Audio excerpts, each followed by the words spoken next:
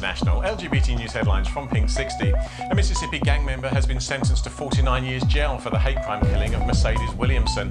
Joshua Vallam is already serving life for the murder and is the first conviction for the federal hate crime killing of a transgender person. European politicians discussed the situation in Chechnya in Parliament today before voting on how to proceed this Thursday. British MEP Charles Tannock said Russia must act to protect its own citizens and comply with human rights laws. An LGBT seminar in Beirut has been cancelled after threats from religious groups. The event, which was to focus on family and discrimination, was described as a crime against virtue by Muslim scholars. Canada Post is celebrating the nation's 150th anniversary by releasing a commemorative stamp every week until June.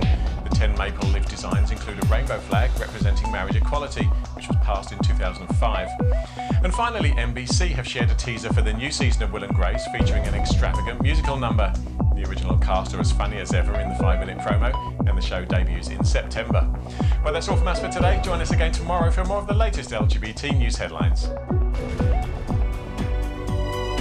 And you can find out more about these and other news stories by searching for #Pinksixty on social media.